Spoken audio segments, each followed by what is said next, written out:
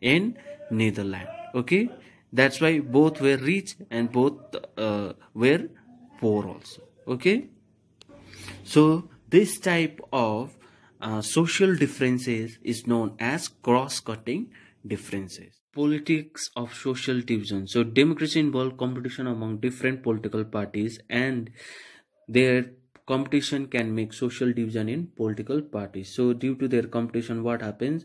They bring social division in political division, and this will lead to the conflict or violence, even disintegration in many countries. And these things also happens in our country, as most of the political leaders, they use social division and they reflect social division in the politics. Okay, the political parties talks about their division and make different promises. So these political parties, they talk about this division, okay, this division, and they make different promises to the different communities before the election. Okay,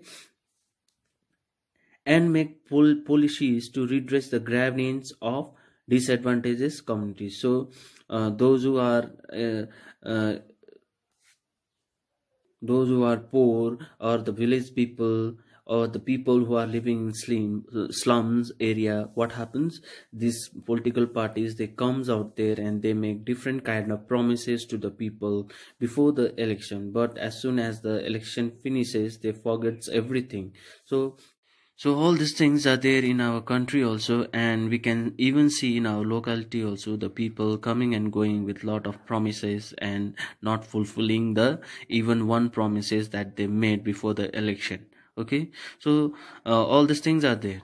The social division also affect the voting in most countries. So in most of the countries, what happened? The social division plays a major role in voting system. Okay, and this is how the politics divides the society. Okay, and their competition can make social division into political division, causing a lot of conflict, violence, and even disintegration in many countries. So moving on, next we have political division in Northern Ireland. In Northern Ireland, the differences between Catholics and the Protestant became social division, as the Catholics were poor and the Protestant were rich in region. Okay, so in the Northern Ireland, this Catholics and Protestants, they uh, became the social division, and these Catholics out there were very poor and the Protestant were rich. Why? Because the Catholics population was only 43% and the Protestant population was 53%. As the population of the Protestant was more, that's why these Protestant people, they used to dominate the Catholics people. Okay, and then what happened? The politics enter into this uh, area, and the Catholics were represented by nationalist parties. So the politics entered into these areas, and now the Catholics, they formed their own party and were represented by nationalist parties, and their demand was to unite Northern Ireland with Ireland.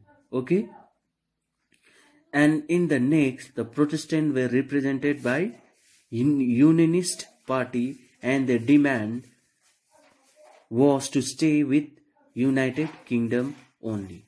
Okay, so why these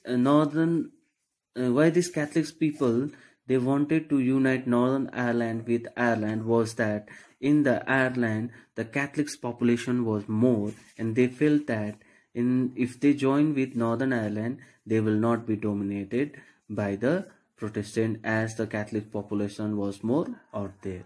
Okay, and they started forming their own party and started demanding to unite Northern Ireland with Ireland.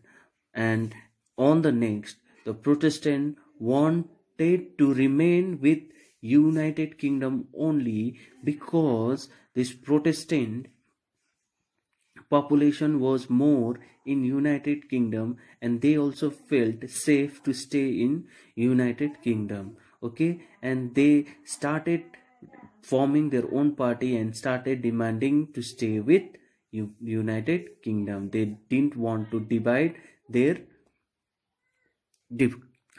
United Kingdom. Okay, so this was their demands, and because of this there were lots of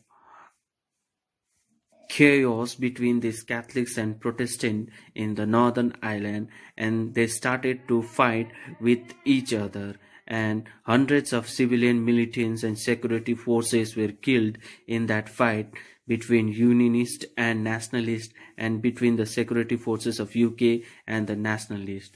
And ultimately in 1998 the UK government and the Nationalists, they reached a peace treaty, and with that peace treaty this fight came to an end, and now the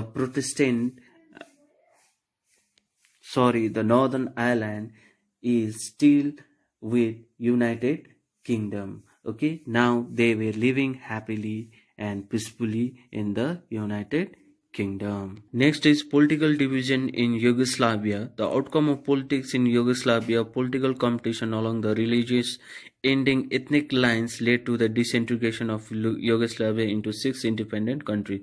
So there was also a religious fight. Okay, and because of that, what was there, this Yugoslavia was divided into 6 independent countries. Okay, such example conclude the politics and social division must not be allowed to mix. So because of this politics, only the Yugoslavia was divided into 6 different independent countries. Okay, and now we move on to 3 determinants of political outcome. The 3 factors are crucial in deciding the outcome of politics of social division. That are: number 1, people perceptions about their identities. That means in the first place the outcome depends on how the people perceive their identities. Okay, for example, if we see ourselves as Muslim, Hindu, Nepali, Rajput, etc., then it becomes very difficult to accommodate them like in India. Okay, but if we say we all are Indians, not Nepali, Bengali, before being Nepali, Bengali, Muslim, Sikh, etc., then it will be very easier to accommodate ourselves in a country. Okay, so we have to change our thinking, and this social division should not be there. We have to treat everyone as equal. Okay, so this is what the people perception about their identity tells. Okay, before being Nepali, before being Hindu, before being Muslim, before being Bengali or any other thing, we first are Indians, then only all these things comes later. Okay, so we have to make a one identity, then only we can accommodate in a country. But if we'll think it in a different way, then every time there will be fightings, every time there will be tension in our country. Okay, next is the role of political leaders. So the political leaders plays a major role in bringing the community together. So the outcome of politics depends on how the political raise their demands. So it also depends on how the political leader raise their demands for the community. So they have to raise a demand for the community in such a way that it should not affect the other people living in that community. Okay, what we have is the attitude of the government. So lastly, it depends on how the government reacts to the demand of different groups.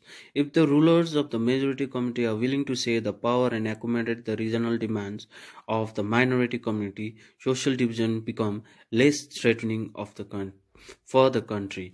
But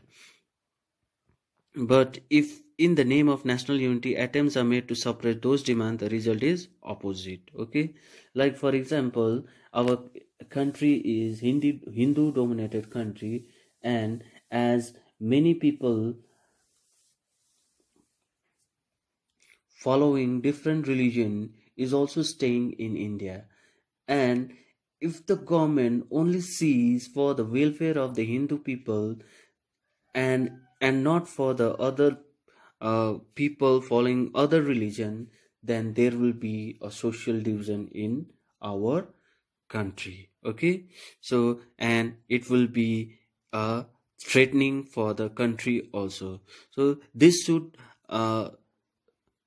not be there from the government side. Okay, so this is what the attitude of the government also affects the social division.